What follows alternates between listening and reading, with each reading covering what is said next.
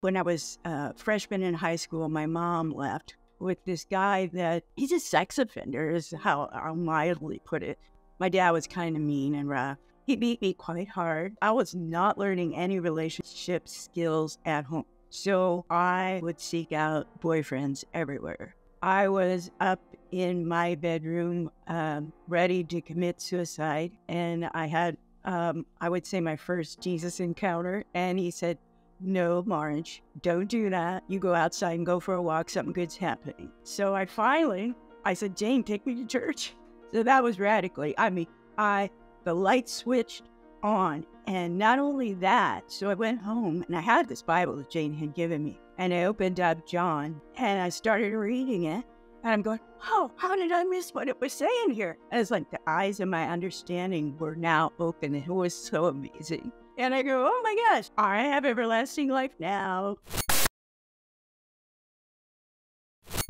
Hi, I'm Margie Lillig. I'm from Wichita, Kansas. I've been divorced. My parents have been divorced. And I have two daughters with cystic fibrosis. And now I have 3 grandchildren, I'd say, after the order of Naomi in the book of Ruth. What did you place your hope in prior to knowing Jesus? I was raised Catholic, so I think my hope is in the Catholic Church. However, the Catholic Church is really guilt-based, so I felt very guilty all the time. Like I could never measure up and I could never achieve enough. What did you feel guilty for? Sins, moral sins. I mean, they, name it. Well, let's say you're supposed to go to confession and there was a couple. Now, this is later on, like high school, we'll put it this way. There were a couple sins that I just wouldn't even tell the priest. I would just say, "Oh, and I lied," to cover the ones I didn't say. But I remember, though, taking a step back, when I was like 5, my mom had 5 kids, bang, bang, bang, and then divorce came and there were another, but I was 5, so I was pretty much on my own. And the Catholic Church was like a block away, and I walked in and I went to the altar and I kneeled down. And there's a larger than life picture or statue of Jesus up front. And I remember looking up and I said, "Why did you have to do that?" At 5 or 4, I don't remember exactly. And that prayer got answered when I was 18. Because, in the Catholic Church, you don't believe Jesus died for all your sins. You believe he just died for the original sin, which was the sin that Adam and Eve committed. So that's why you're working for your salvation. And so, but, you go to confession and you confess your sins and then you can go to heaven again. But I was in a sad state because I didn't want to tell him what some of my sins were. When did you first start to experience Jesus pursuing you and stirring in your heart? That would be when I was 4. And then I had, and I had that experience. I had a cousin that said, "You just don't believe the way we believe," and all these things pop into your head when you finally do get saved. So there were little things that led me there. But I first had to go through the Slough of Despond before I got there. When I was a freshman in high school, my mom left with the neighbor. My dad was kind of mean and rough. And that's where my spirit of timidity came in. He asked me to do something, and I said, "Can you wait a minute? I want to finish what I'm doing." And he said no, and he beat me quite hard. And then when I cried, he said, "If you don't stop crying, I will beat you again." So I stopped crying at that point, and my voice just shut up too. So that's when, but I have overcome that, and my dad got saved. So yeah, so that has a happy ending. I don't want to leave it there. So my mom left with this guy that he's a sex offender, is how I'll mildly put it. He was a pretty bad sex offender. And I just didn't get it. Why would you leave our dad, leave us with our dad and go with that guy? Anyway, so I didn't see her for another 4 years. And when she finally called, I didn't even recognize her voice. That was interesting.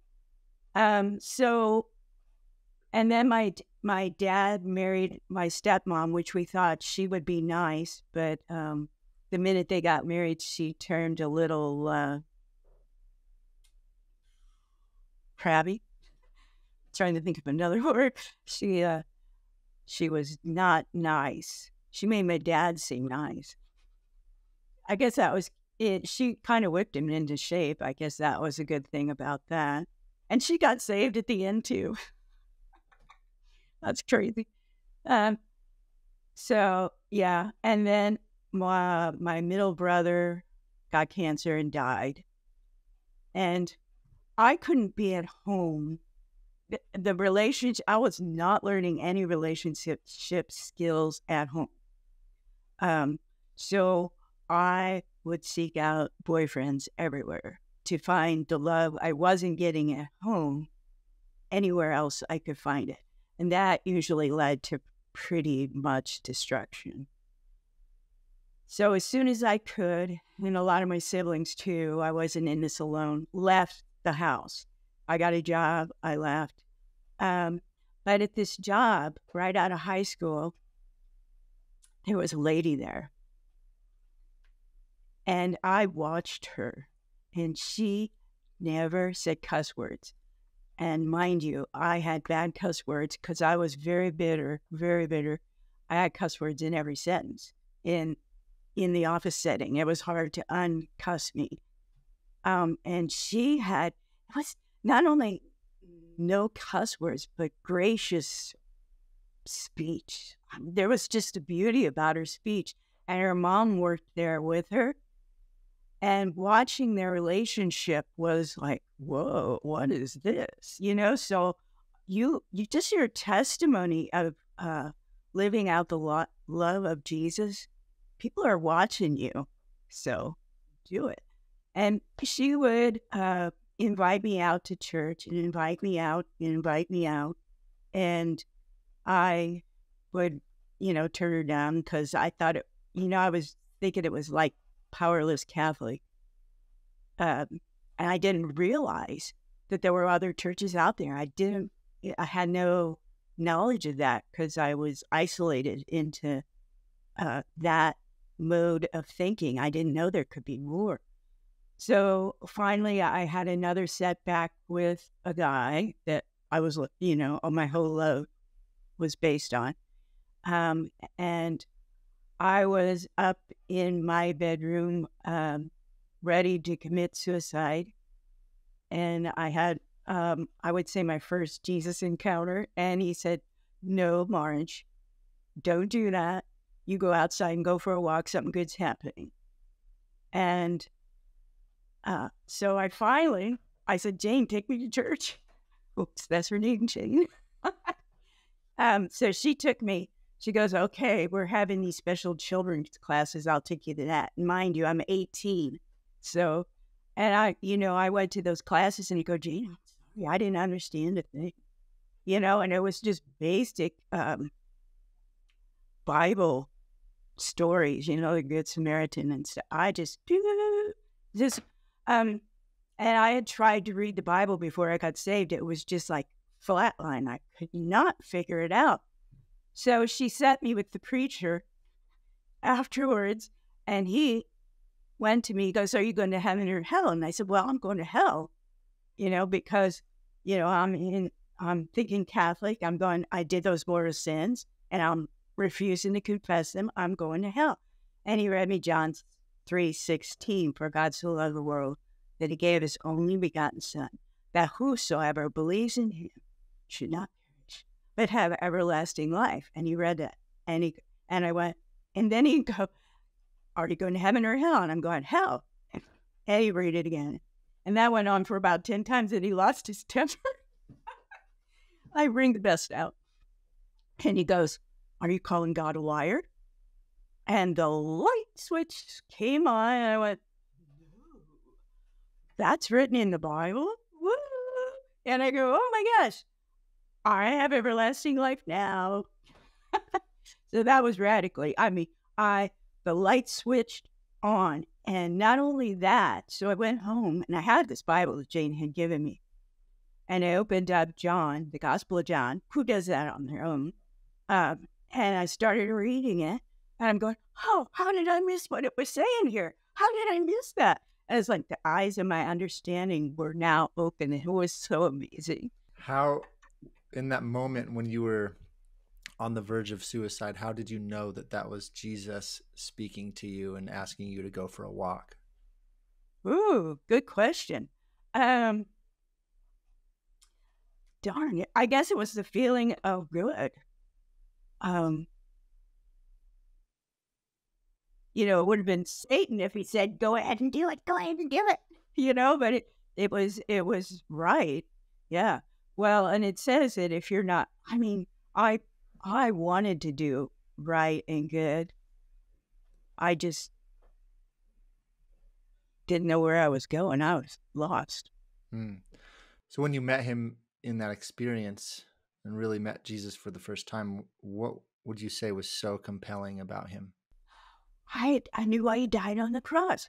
I knew why such an extreme event had to happen.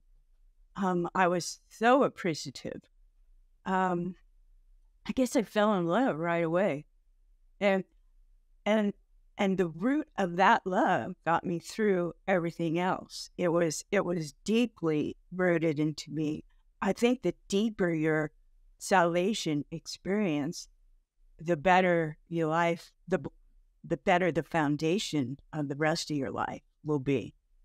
And I got deeply rooted. But there were so many things that he had to work with all my life. I had to work out the timidity stuff. I had no confidence also. He had to show me, I am a superhero. I am, not the grasshopper. I am an overcomer. So yeah, I am not a doormat. I am the bride of Christ. Yes, he had a lot to work with. How would you define your identity has changed since saying yes to Jesus? I am the bride of Christ. I am. My words matter. And I have valuable words. And I can help people overcome them. How does your relationship with Jesus affect your life now? It is everything. What's the purpose of living without him? He is life. He is the light of the world. He is life, the creator of all. We have to line up with him. Life is lining up with him and becoming as close to him as possible here on earth. That's beautiful. Thank you, Margie, for sharing.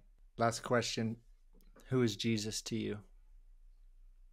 Jesus is my Lord and Savior.